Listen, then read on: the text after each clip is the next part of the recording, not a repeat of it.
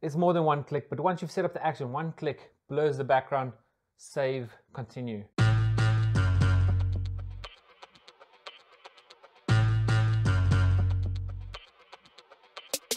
What is up, good people? I hope you're well. I hope you're doing great, and I hope you're creating good images for social media and people and family, so on. In today's video, we're going to make a very simple action which basically splits your image up, and then you can blur the background to get a little bit more of a blur if you want to either get a distracting thing away or you just want to fake a little bit more depth of field.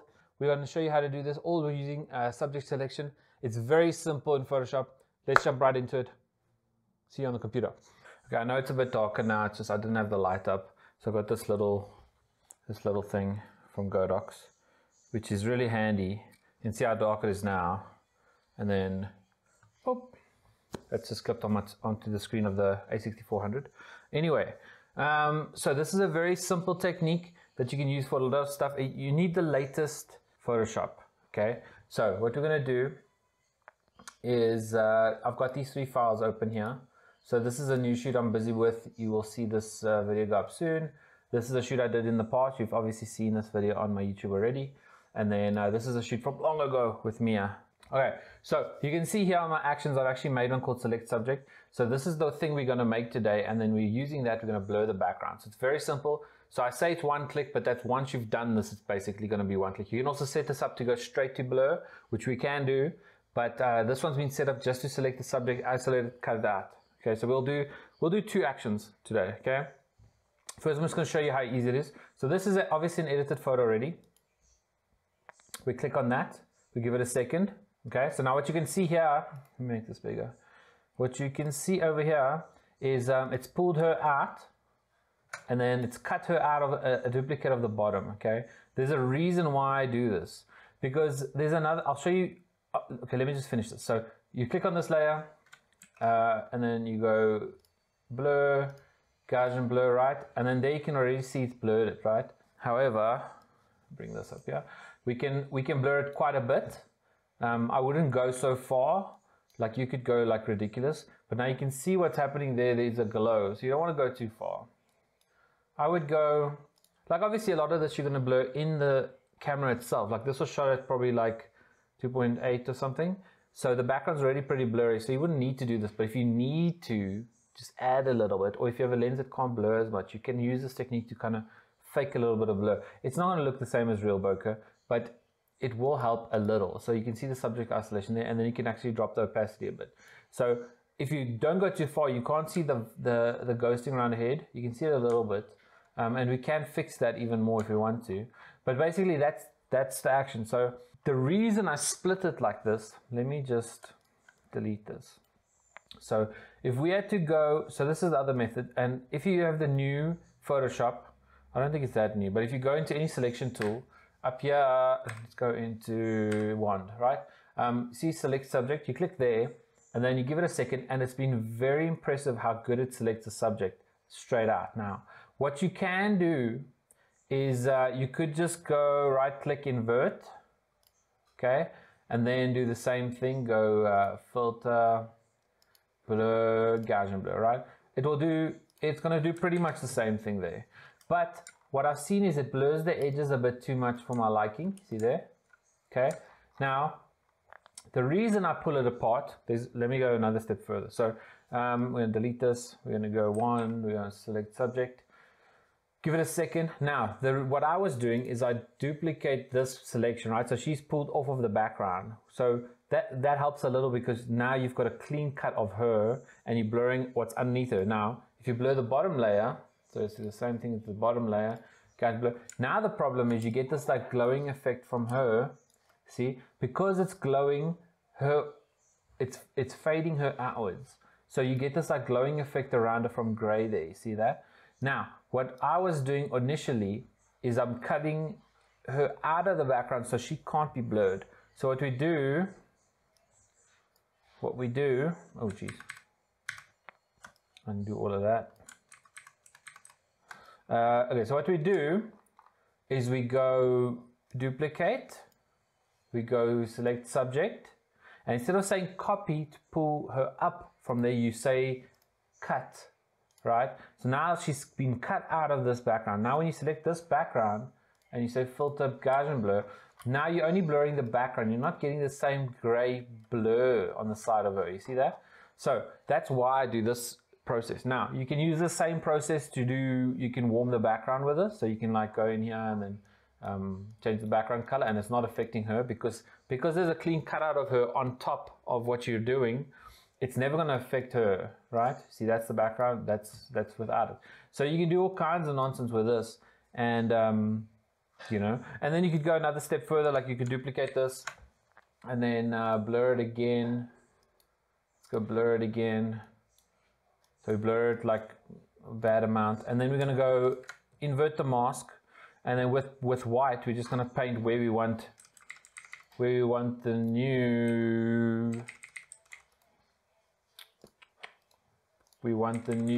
blur to get added, right? So now you can add blur to just the chairs, okay, and you've left that a little bit less blurry, and you can keep doing this because, so if there was a tree close up you want to blur a little bit and then the background you want to blur more, it will make more sense to like a photographer. Now this is closer, so that's more blurry, and you know what I mean, or the other way around, you want this more in focus and that more blurry, and you can maybe fade some edges. So there's a lot better ways to use this, but that's the gist of it. You separate her from a background, blur the layer underneath her, and you don't have to select her really. Sometimes you'll have an issue where it will like struggle with a piece, and then you can just work with that piece, you know. But in general, it does really well. So we're going to try this on another photo. Let's go into this one. So this one's a bit more busy, but you'll see the same thing. Select subject. Okay. Select subject. Now it's pulled her out. It does a really good job of selecting her. You can see, obviously there it's grabbed a piece of this. So what you can do is not use the action, or you just gotta remove this piece as well. Okay. So we'll go step by step for this one. So we'll go duplicate. W, select subject. Okay, this is just because of that issue. We're gonna go with the one tool. We're gonna go Alt. We're just gonna deselect that piece. Okay, you can go further in here and see, like you'll see her hair, but often it looks like this, but it selected her hair quite well. And then what we're gonna do is go right click, cut. We go mask. We go filter, blur, Gaussian blur, and then obviously you don't want to go that rough. What we're trying to blur is just this like real deep background. And then what I would do is I wouldn't leave it blurry like this. I will invert the mask, paintbrush. We'll take a normal paintbrush, and then what I'll do is I'm just going to blur the part way at the back that I want to blur. Okay, you must do this properly. I'm just doing it quickly for simple Sunday's sake. So you can see we're just going to blur everything behind this bookshelf. And we can maybe blur it right in front of the floor here. And then you can see what we've done there in like a second, just giving it a bit more of a blur. So let's do the same thing. We're going to warm the background. See, it's not warming her at all. So you can get cool grading effects because you're warming the background. It's not affecting the model at all. You know, go the opposite way and make it very blue. So the good thing is it's not affecting her ever because we've got this clean cut above. You see? Okay, and then we'll try on the last one. Select, we're going to go duplicate, select subject, W, select subject, just give it a second. Okay, so you can see it even cuts out her hair quite well. And then we're going to go right click, cut. Okay, and then from this one, filter, blur, Gaussian blur, and the same thing. It works really nicely for outdoor portraits, more than stuff that where the wall is close, you know. From there, invert the mask. So I alt click on here, it makes an inverted mask. Brush, and then same deal. Blur bits. I wouldn't blur the whole image. It starts looking very fake. I would just blur parts, like these leaves I'll leave, and then blur that part there. And then you end up with a little bit blurry of a background. I like to use this technique with warming the background. So if the model's warmed really well, and then, or cooling the background, like they change the background to blue, or like super orange, you know. So use this to split the layers and then go from there. Okay, if you want to make an action for this, I'm going to do this really quickly. What you do is you go here. If you don't have an action bar, go to Window, click Actions, and it will appear. It will probably appear here, and then you can pull it to where you want it. So I pull it here because I use them quite often. And then in this thing over here, you click there. You name it what you want to name it. So we go select subject, and then we go record. Okay. Now what we're going to do is we're going to duplicate this one time. We're going to duplicate it, and then we're going to say W, select subject,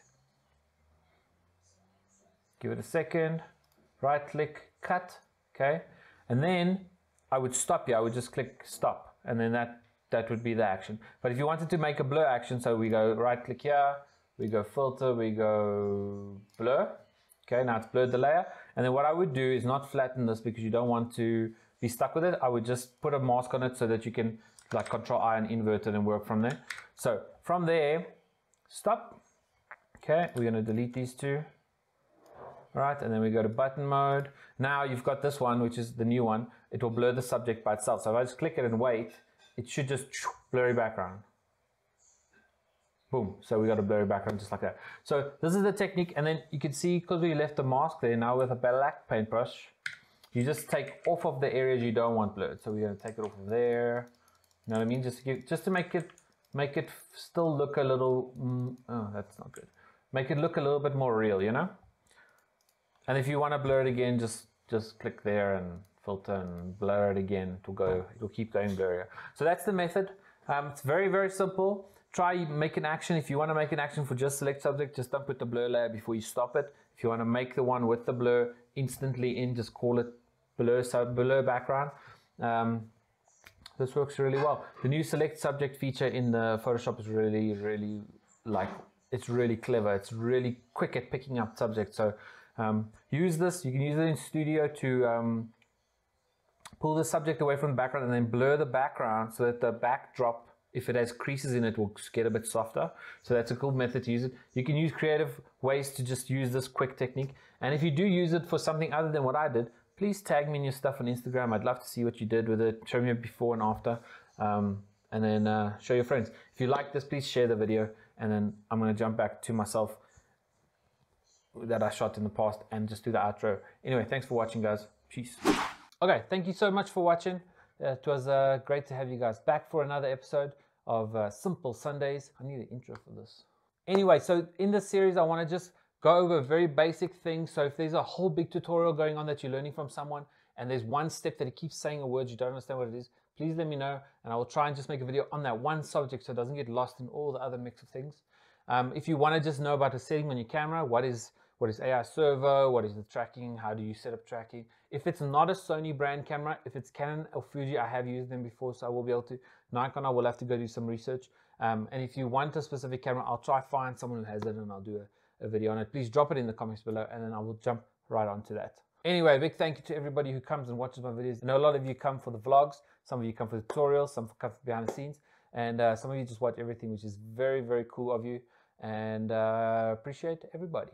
Anyway, remember, drop a like, comment, subscribe, share it with a friend, Facebook, WhatsApp, Instagram, tag me in your images. I'd love to see what you guys are doing, and I will see you on the next video. Peace.